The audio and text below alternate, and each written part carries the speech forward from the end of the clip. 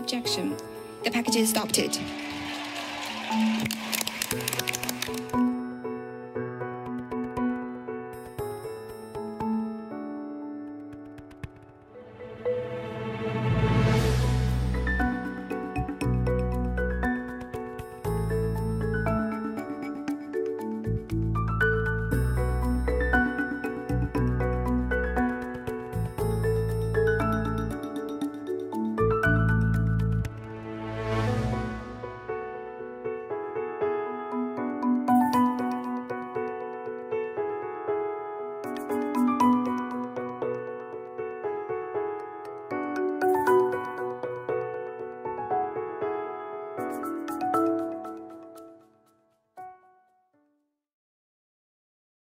Hello and welcome to Washington Post Live. I'm Frances Steed Sellers, a senior writer here at the Post. Today, as part of our This Is Climate series, we're going to be talking about land and ocean conservation, as well as the global threat to biodiversity. A little later, I'm going to be joined by National Geographic's explorer in resident, Enric Sala. But first, I'm very pleased to welcome to the program the mayor of Boise, Idaho, Lauren McLean. Lauren McLean, a very warm welcome to Washington Post Live. Thank you so much, Frances. It's great to join you today. I appreciate the opportunity to talk. We have lots to learn from you. You come from a state that, fair or not, is often thought of as one of the most conservative and perhaps not on the forefront of combating climate change. But there you are in Boise, and in 2021, you joined a coalition of 70 mayors committed to conserving 30% of American lands by 2030. Tell us about that group, how it came to be, and what it means for you there in Boise. Sure, thanks. You know, I come from a state where the people of Idaho are bound to the land and connected to the land. And so I'll often talk about it in that way when people are surprised that in Boise, our residents value leadership around climate action, value leadership around public lands and open space conservation and preservation. But ultimately, this is about protecting the people that we care deeply about and the places that we love at a time that it's become more and more important to do that. And the America the Beautiful initiative was a perfect way for us and me to connect with other mayors in other cities doing this as we built out our own program to protect 30% of our open space, parks, open lands, and of course, protect our clean water in Boise. Tell me a little bit more about the initiative and how it works across different levels of government with federal, state, and the mayor's involvement. Sure. Well, you know, and in Boise, we're doing it a Boise way, which is often what we do in Boise, Idaho. If we looked at the 30 by 30 initiative, the America the Beautiful initiative, and said, okay, our residents are committed to setting aside and protecting open space. And we know we need to do that, especially in these times now when people need a place to go outside, spend time, reconnect with each other, take a break, and then move on into their lives. And so we played a little bit with the idea of 30 by 30, and we said, we are going to double our tree canopy in the city of Boise, which will be a 30% coverage with trees. So planting a seed in the Idaho forest for every resident, we're halfway there, and then we want to plant a tree for every household. So 30% tree coverage. We know that we can't do this without our residents. And so we are increasing by 30% our volunteer activities and opportunities for our residents to engage with us in protecting the people and places that we love.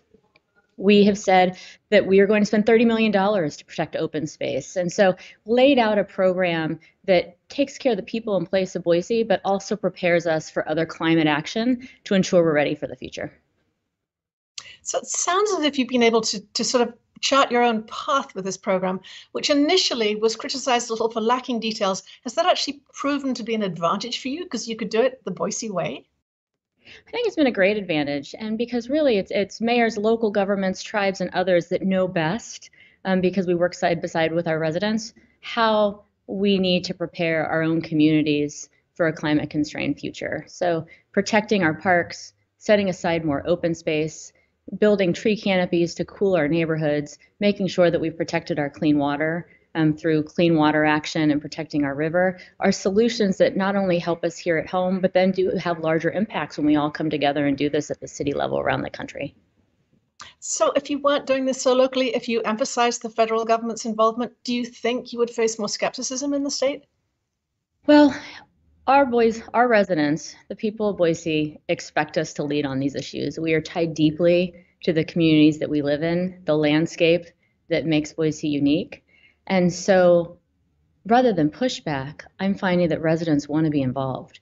We've passed a program and a policy that says every resident, every kid, frankly, should be and will be able to walk to a park within 10 minutes. Our residents are helping us do that. We find ways to clean up the Boise River and take action. Our residents are helping us do that. So this is both community driven and people driven, and we found nothing but support for these initiatives because it's really based around Boise values. Another asset that Idaho is sitting on, it turns out, is a huge amount of cobalt. And I know there's controversy about the way that cobalt could be brought up, but for viewers, it's a mineral that's very necessary for electric vehicles and largely supplied now from China. What's your view? Should the federal government ease permitting requirements? Can mining be sustainable or done in a responsible way? You know, in Boise, we have more conversations about how to protect the local landscape than we do in these mining conversations nationally. And I'd say from an electrification perspective, it's important that we electrify, and we are expanding electrification in city buildings, of course, looking at our fleets, and trying to, again, focus as mayor on the local solutions that prepare us for a climate-constrained future so that our residents have jobs, so they live in a clean and healthy place and have access to the clean power they need. And talking about a clean and healthy place, you also have the remarkable public lands around you and remarkable open land, a huge amount of biodiversity. What's the greatest threat you see to that biodiversity in Boise and around Boise? Sure. The reason that Boiseans are so committed to protecting our open space, and you're right, we are surrounded by beautiful public land, both federal land and land now owned by Boise. But our residents are committed to protecting our open space and to protecting our clean river, the clean water that runs through our community, because we recognize that as our community grows, as our region grows, it becomes more and more important to have those experiences, not only for us, but for our kids and their kids into the future. Lauren McLean, tell me a little bit about the process of conserving lands. How is it done? Step us a little bit through the process. If the federal government is conserving or the state is conserving land, how does that negotiation happen? Well, we are blessed to be a city that's situated by beautiful federal lands that are managed by both the Forest Service and the BLM. However, in our own city and in lands adjacent to our city, and we've protected lands ourselves because our residents have said twice and set aside $20 million to purchase easements, to purchase tracts of lands, to set it aside for generations to come. And as part of that 30 by 30 America the Beautiful initiative, we've made a commitment that by 2030, we'll have set aside $30 million to help us make those acquisitions to protect land forever. Back in 2021, when you joined that initiative, you said that conservation was not a red or a blue issue. Now, a year on, do you still believe that, or have your views changed? Well, this is a people issue. This is about people, and it's about place. And Boiseans know that, Idahoans know that we will do what we can, we will do what we must to protect the places that we love because it creates place for the people that we care deeply about. And tell me about the public's response to these initiatives. It sounds as if you have great support. What are the big challenges in bringing people around? The people of Boise have been very supportive, and I am so grateful that we have as engaged a community as we do. So I referenced our desire to increase civic engagement and volunteerism in the city to help us accomplish these goals. Throughout the summer, throughout the year, we have residents that are helping us plant sagebrush in the hills, that are helping us clean up our river habitat, that are helping us clean up our parks. And I've found that there's really nothing but support, and not just support, but the ask of how can we help do more? And because our residents value the place that we live in, the parks that we've created, the open space that we're saving, and the jobs that we're creating through our climate leadership for our kids and grandkids. So you've also said, I think, that you work with willing landowners. I think that was your phrase.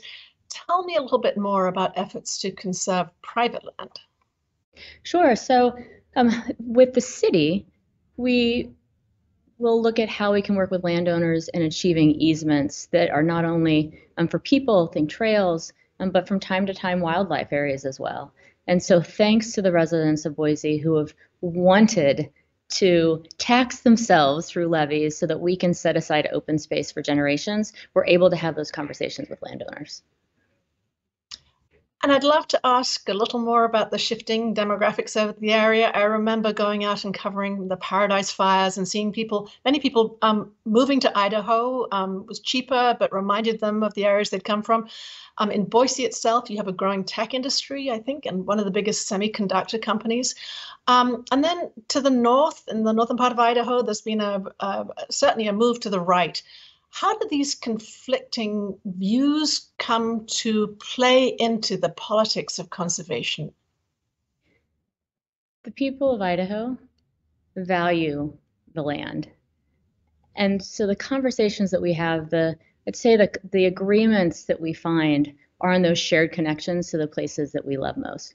Now, Boise, you're right. You mentioned a semiconductor industry. We're so pleased to have Micron based in Boise, and we were deeply pleased and excited that they announced that they'd be building the research and development and a fabrication facility in Boise. They're a great partner, particularly when it comes to our clean water and climate action, where we're piloting with them ways to recycle water and building out a facility that other businesses will be able to use as well as we seek jobs of the future that are reliant on the reuse of resources such as water. So how does that work? Tell me a little bit more about that water reuse plant. Is that a model that can be used in other cities? Well, we sure hope so. But the people of Boise 2 years ago, or a year and a half ago, 82% of residents said yes to a $570 million clean water and climate action bond. And in that bond, we shared our goals of creating a facility within the city that would make it possible to clean water to the point where it could be reused so that businesses that are reliant on clean water have a sustainable source of that water into the future as we think about what climate constrained worlds and what communities will need to have jobs for our kids and grandkids. We want to make sure that we're ready. Our residents said yes to it, and we are busy now, especially after the announcement with Micron, all those jobs it'll bring, developing the plans that make that a reality. Now, McLean, you've settled on this very unifying message about Idahoans caring about the land, whether they live in the city or outside the city. Talk to me a little bit about climate communications and the importance of finding the right message that can work in other communities as well. Well, I think about Boise first and foremost, so I'm gonna talk about that. I mean, this work and the steps that we're taking around climate is about people. It's about protecting the health and livelihoods of people today and ensuring that our kids and grandkids in the future will have the same opportunities. It's about the place that we love and protecting those places as we grow, again, so that we can seek refuge and recreation today, but so that our kids and grandkids as well. And fundamentally, it's about prosperity. These are deep, deep challenges our communities are facing, but if we look at them as opportunities and we take the steps today to ensure that our community is prepared for the future, then not only will we find prosperity today, but our kids and grandkids will have that same opportunity at prosperity into the future. You get together, or you certainly meet by Zoom with these other 70 mayors who are part of the coalition you've joined. Is that a shared message, or do people face different challenges? What lessons do you have to impart from your experience in Idaho to the other city mayors? I'd say we're a medium-sized city with unique challenges based on where we are, the place that our city is situated in. Every city is different, every community is different, but what we're seeing is that cities are able to put forward solutions. And so as mayors working with my city council, working with our residents, we can put forward Boise solutions that not only help on a larger scale when you put it all together, but importantly ensure for a Western city and the Idaho capital city of Boise, that we are setting ourselves up for success in the future. And I see that happening around the country. I want to ask you a little bit more specifically about Boise itself. You have pledged to be carbon neutral, I think, by 2050. Outline the steps you will take to get there, what you're doing now and what your longer term goals are. I'm so glad you asked about that because this really forms the foundation from which we believe our economy will be resilient and our residents in the future will have opportunity. So citywide, our goals are to be carbon neutral by 2050. Our municipal goal is to be carbon neutral by 2035. So we're taking those steps as a city government, we're learning from them, and then we'll figure out how best to do it citywide. Of course, the final years will be the toughest ones. But right now we're in the midst of our clean electricity goal. By 2030, the city had pledged to be fueled by 100% clean electricity. We're going to beat that goal. And in the process of getting the clean electricity that we need as a city, we'll then be prepared to do the same thing citywide. And we're going to take those learnings citywide and help residents help us meet those goals. But because we're going to be fueled by 100% clean electricity, we're looking at beneficial electrification of our buildings to take advantage of that clean electricity. We have a geothermal system that we are expanding and actually looking at innovation grants with the Department of Energy to expand that system into cooling so that we can use a natural resource to provide clean heat to help us along those goals. The electrification of our fleets, of our garbage trucks and recycling trucks are part of that, as are the elements of the America the Beautiful initiative. Planting trees to cool our neighborhoods. It all helps because then as neighborhoods cool, folks can use less power, spend less money on their bills, comes back to people, place, and ultimately prosperity. And when you're with those mayors, one last question I really would like to ask you is lessons you learned from them. Oh, a mayor today said, good mayors borrow, the best mayors steal ideas. And so we're constantly learning from each other, testing new ideas. I learned today about in Madison, some programs they're taking around the housing, the affordable housing they have to make sure that it's carbon neutral and ultimately well built in the long run, learning from agencies that are here about ways that we can stack federal grants to meet some of these goals. So everywhere we're going, every conversation that we have, particularly with the organization Climate Mayors, we're learning from each other and then figuring out what we can take home. And if you had one last message to the mayors around the country, even those who haven't joined your coalition, what would it be? Just quickly. America the Beautiful gives us an opportunity to do what we know as mayors we must, and that is protect the people we love, the place that makes our home special, and prepare for the future. Boiseans, and this is really my message, Boiseans know that this is important, that we must do this, and I deeply appreciate the partnership I have with our residents and with other agencies, with businesses and others, the universities even, in helping us achieve these clean energy, carbon neutral, and ultimately America the Beautiful goals for the future of our city. Mayor Lauren McLean, thank you so much. Mayor of Boise, Idaho, thank you for sharing your message on Washington Post Live. Thank you so much. It was great to see you. It was great to have you. I will be back soon, so stay with us. I'll be talking to National Geographic Explorer and Resident Enric Sala. At Esri, for over 5 decades, we've been the leader in geographic information systems, a technology that enables people in every industry on the planet to use maps and data to take on challenges large and small, like how to protect the Earth and how to plan. GIS helps our users to integrate layers of data, turning complexity into clarity.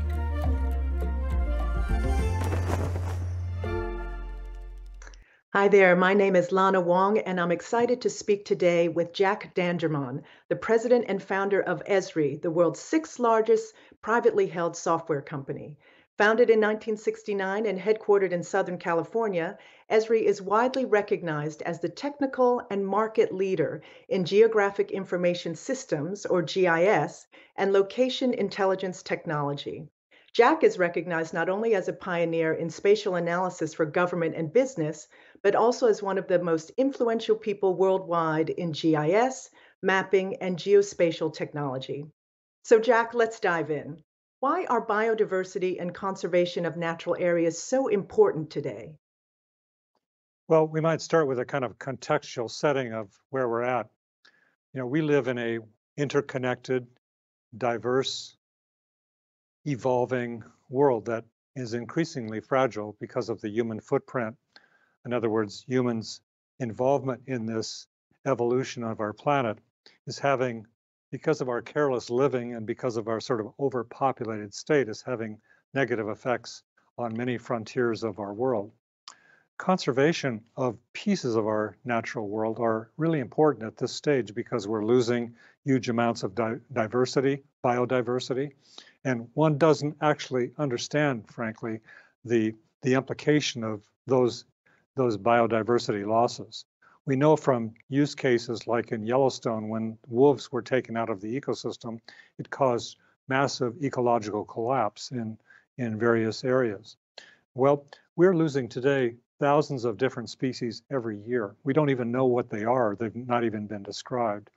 The vision of being able to protect geographies in natural states, the kind of 30 by 30 or 50 by 50 world that has been described, is amazing because it simply says, we don't know, therefore we should protect, and protect areas like the Amazon, a kind of the lungs of our planet, so that we can conserve not only biodiversity, but also keep an ecological balance of this world that we live in. Great. And so, how do you think conservation of nature will help climate action? Well, these are interrelated subjects. People are concerned about the human footprint and the huge amount of carbon that we're emitting to the atmosphere. This is the fundamental cause of climate change today. What happens with nature is natural areas, plants particularly, and the oceans also play a role in this. They sequester carbon out of the atmosphere.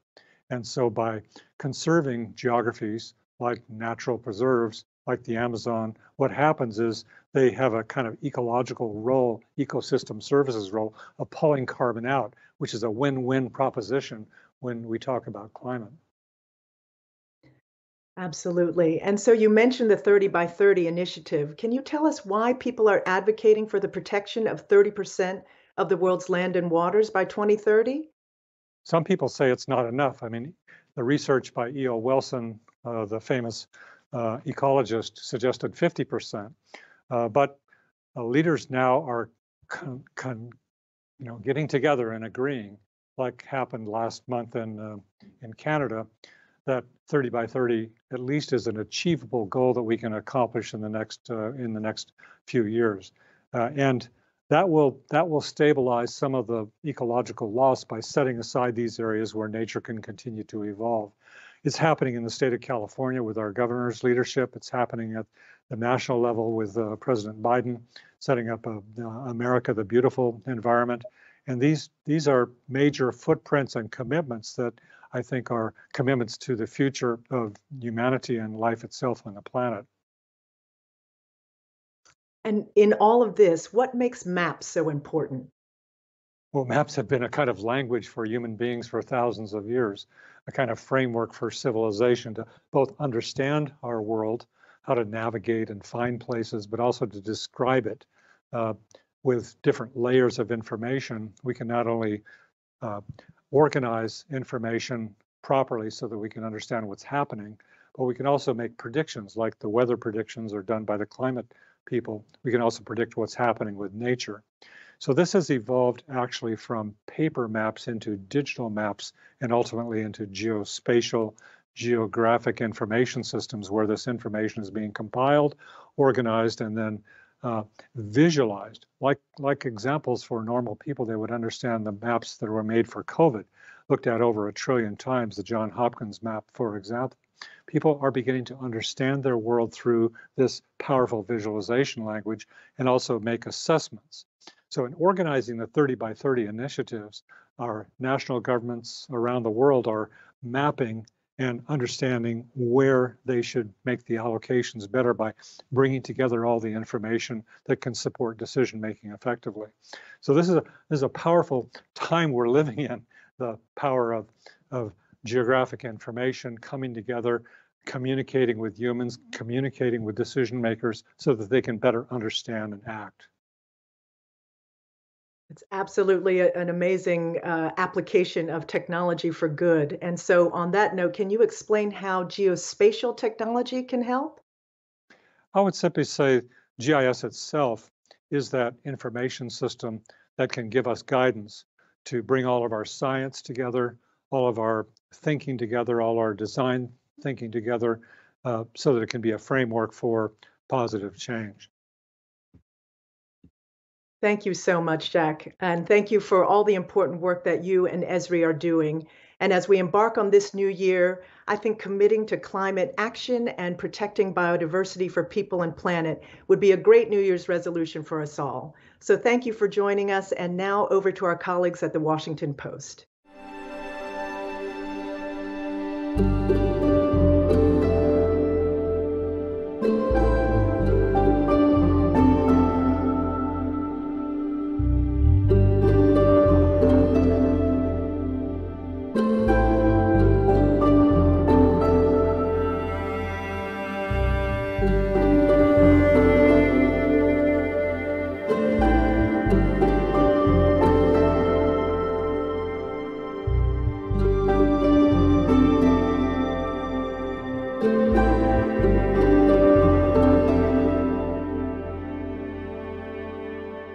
I was terrified. I didn't know if the corals would still be dead or there would be some sign of recovery. And I couldn't wait. I just jumped in the water and I couldn't believe it. From the surface to as far as I could see, intact. These layers and layers of coral plates. And my first thought was, yes, this reef is resilient. This reef has come back. This reef is like the phoenix. It has been reborn from its own ashes.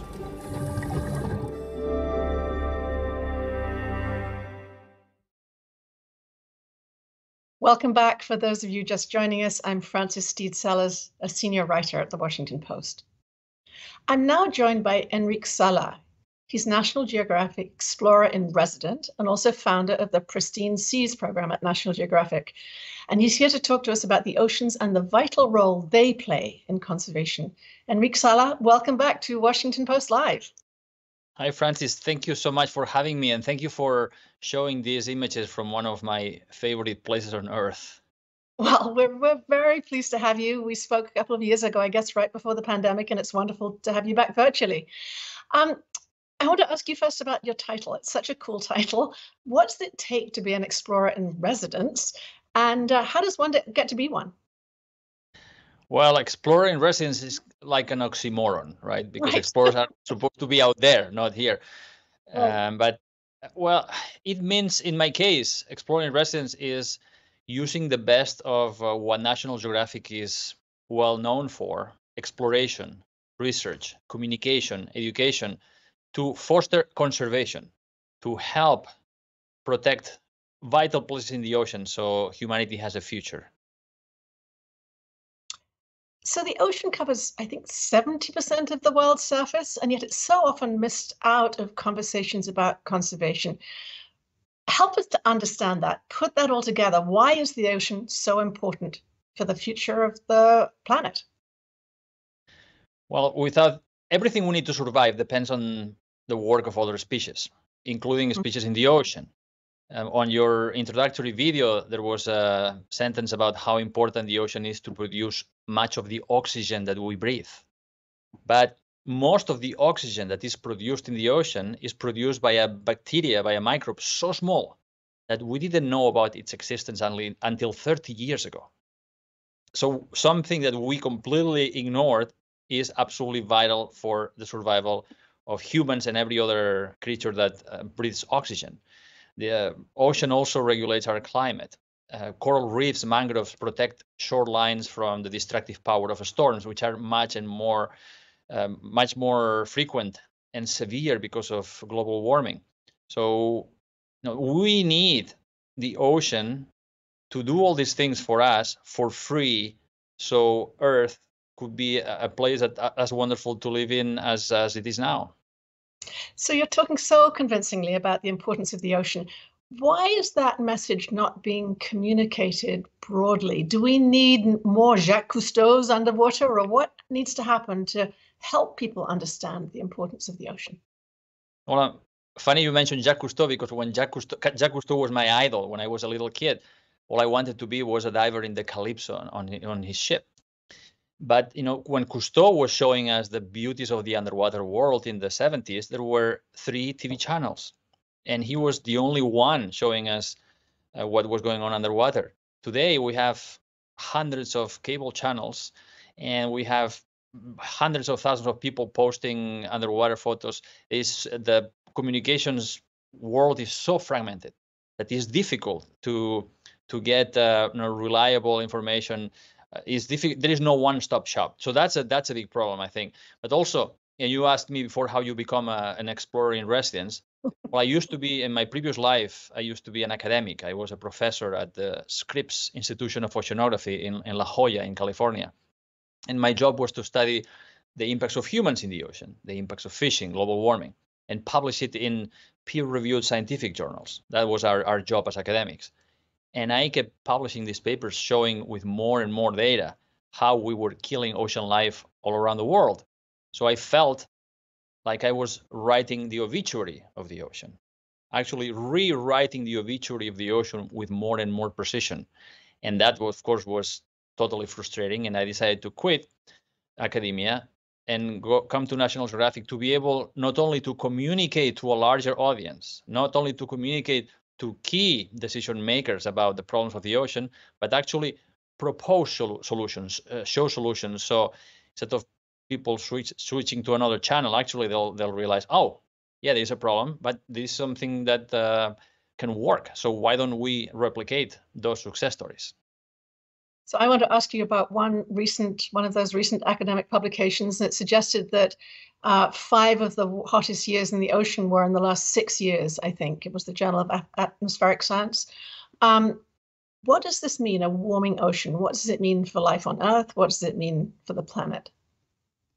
It means a few things. One is something that people have experienced around the Caribbean, for example. When the seawater gets warmer, then there is a lot more heat, a lot more energy in that part of the ocean.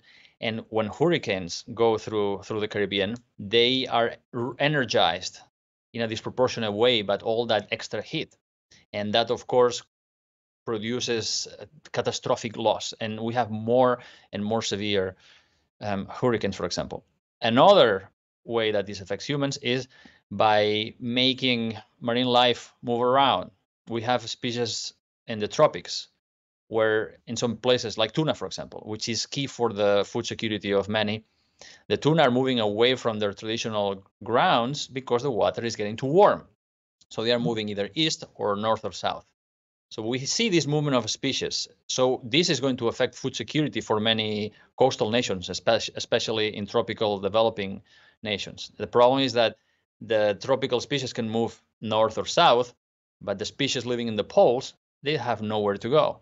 So these are just 2 examples, one physical and the other one in terms of food security, of how a warming ocean can affect humanity.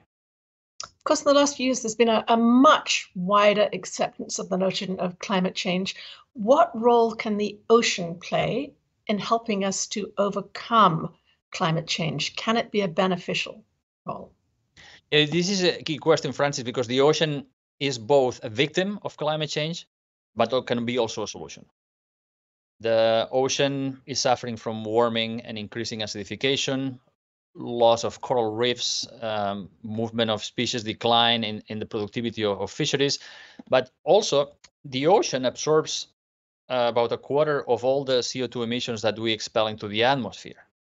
And what would help is to have more marine life in the ocean, because it is marine life that captures much of the ocean, from microscopic algae living offshore to kelp forests living on the shores, or whales.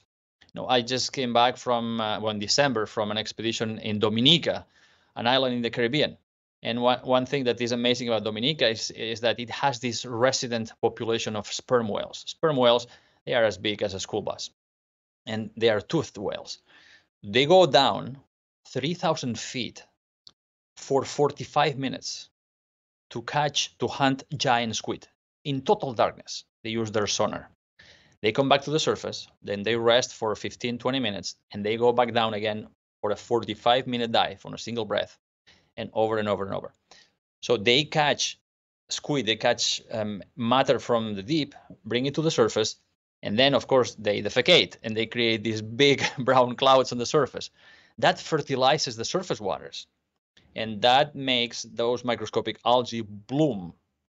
And microscopic algae, like the plants on the land, they do photosynthesis. They use energy from the sun, they capture CO2 from the environment, and they produce sugars for their bodies and oxygen.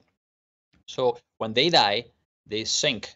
Many of them sink to the bottom of the ocean, and that carbon that is in these billions and billions of cells is going to be captured on the seafloor forever.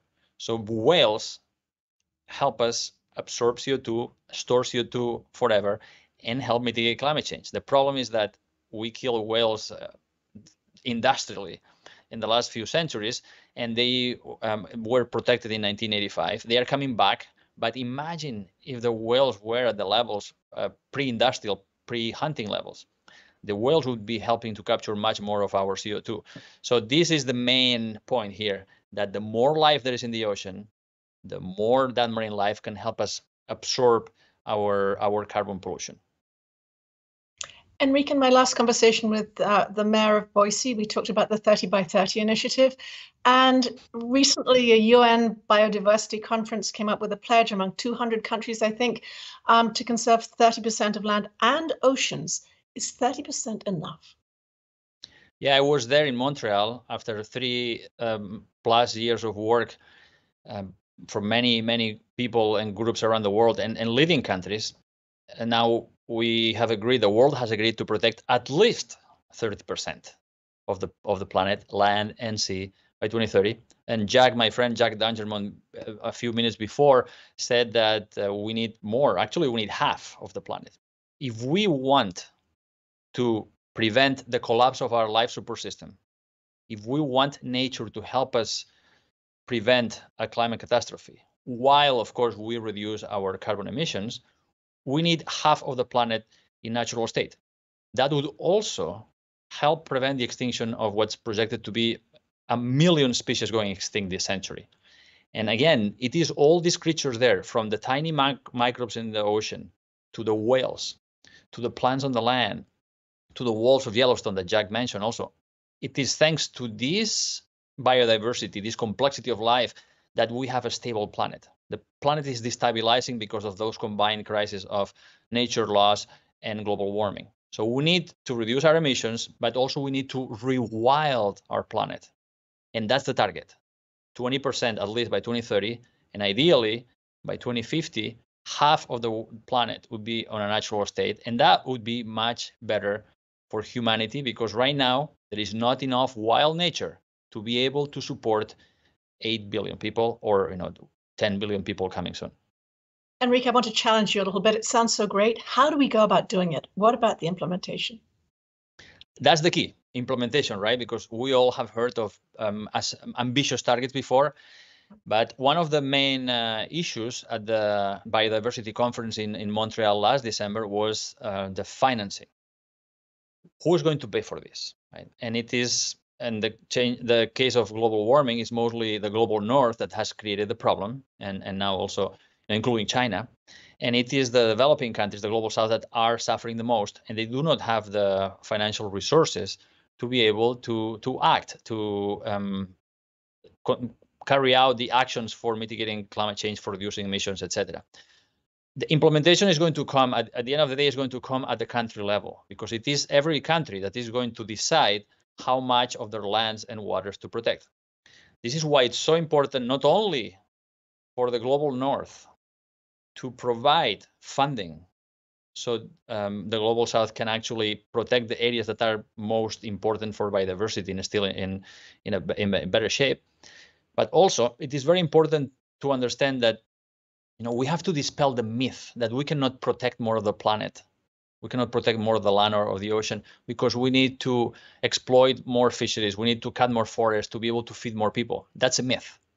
We know from hundreds of examples around the world and from our own studies that if we protect the right 30% of the ocean, that 30% is going to produce a spillover of fish that actually is going to help replenish the fisheries around. So this is not just a question of biodiversity. This is a question of food security and the security of human civilization as we know it. So, Enric, you know, we've got this commitment of 200 countries on a global level. Still, I think so many people don't have the connection that you have to the oceans. They don't understand the oceans in the same way that you do. What more do we need to do to communicate to people about the importance of the oceans? Well, one thing I learned after 14 years at National Geographic Society is that we cannot communicate enough because people are bombarded. There's so much information out there, but not all that information is actually relevant and important. So we cannot communicate enough. The best thing one can do is to go out in nature, to swim on a coral reef or a kelp forest, or wade on the marshes of the Chesapeake Bay, or go to a local forest. But fortunately for everybody, we have such a plethora of nature documentaries like the ones we have with National Geographic, our own program Pristine Seas, and there are many other opportunities, many platforms online where people can actually not only educate themselves, but learn a lot about nature. But there is something that we need for people to go from inspiration to action. And when I say people, it's not just people like you and me, but also country leaders, community leaders, which is experience that sense of awe. And that sense of awe, you cannot replace this with a documentary. You actually have to experience this firsthand. So the more people learn from all this amazing media out there about the ocean, and after that, the more time people spend in the ocean, the more likely it is that they are going to feel the sense of awe and wonder. And then that's the trigger for behavior change. So I am so curious to hear what you have to say about aquariums. I've spent much of my life in Baltimore, and I have been struck by the extraordinary sharks in that central aquarium. Are aquariums a way to teach people? Are they good for the creatures that live there? What role do they play in inspiring people in the way you say they need to be inspired? Yeah, aquariums are very important. I have a disclaimer. I am on the board of directors of the National Aquarium in Baltimore. Oh, okay. So I really like that aquarium. But, there are aquariums that have entertainment, right? They have large animals like orcas and dolphins and sea lions, and they use entertainment for commercial purposes. There are aquariums that are much more educational in purpose, like the Monaco Oceanographic Museum, for example. But I'm very proud of the National Aquarium in Baltimore because they did have dolphins, and under the leadership of the director John Racanelli, we all decided, they decided, and of course we as a board supported that those dolphins, there is no room for such intelligent social creatures in small tanks in an aquarium just to make people applaud. So the National Aquarium is spearheading a project to return those dolphins to a natural habitat. And so we can learn from that, how can we free all of these wonderful, large, intelligent social creatures from these confined spaces and return them to a habitat where we can learn actually how to bring them back where they are supposed to be. Enric, I have a question from the audience. We always like to bring in viewers, and this one comes from McKenna Sonos. I'm going to read it. She's from California and wants to know what small things can everyday people do that will make a difference to help mitigate climate change over the long term. Good question from McKenna Sonos. No, thank you, McKenna. So there are so many things, but I'm going to just mention one. And the best thing we can do, which is good for our health and for the environment, is eat more plants and less animals. Because beef, for example, takes a huge amount of land for grazing or the feed that is directed to feed them. It uses enormous amounts of water. It produces enormous amounts of greenhouse gas emissions. So eating more plants actually would reduce the amount of land that we need to feed ourselves. And that land could be given back to nature to rewild itself. So it can produce many more benefits to us, to humanity, than just meat.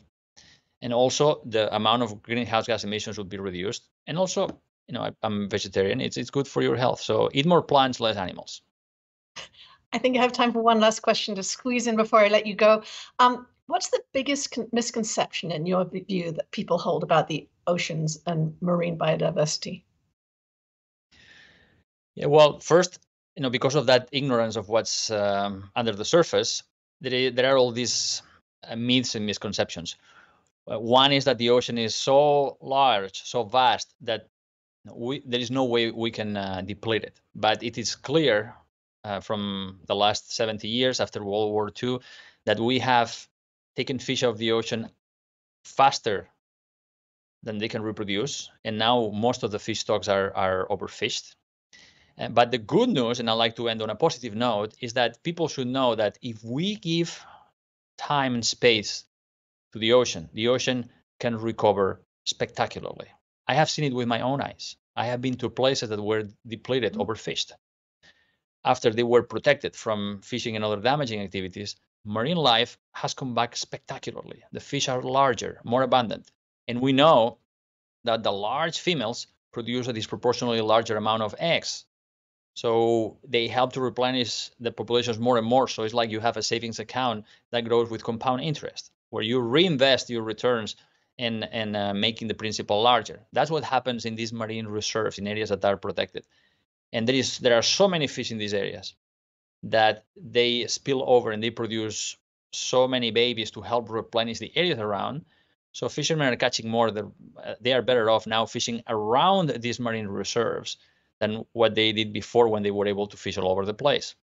Also economically, we know that for every dollar invested in marine reserves, or by the way, in the US national parks, every dollar invested generates $10 in economic output. And of course, they create many, many jobs. So that's the main message. We are depleting ocean life. We are diminishing the ability of the ocean to provide for us all these essential things we need to survive. But we have a chance. We can give the ocean space and time. And the ocean, more than the land, has this extraordinary ability to bounce back. The ability to bounce back. What a wonderful message to leave us with. Enric Sala, thank you so much for joining us on Washington Post Live. Thank you so much for having me, Francis. I hope we'll have another chance another time. In the meantime, if you viewers would like to find out about future programming, please go to WashingtonPostLive.com. WashingtonPostLive.com. I'm Francis Steed Sellers. Thank you so much for joining us today.